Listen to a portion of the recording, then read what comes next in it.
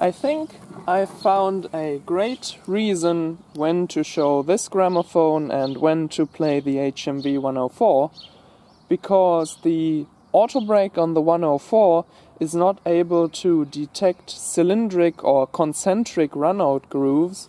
Each time I have one of those plates, it's going to be this one which works with those.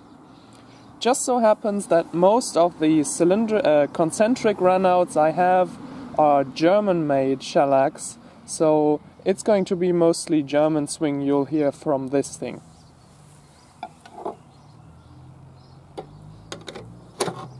We'll be playing Ohne dich, ist für mich die ganze Welt ohne Sonne, a German version of Stormy Weather.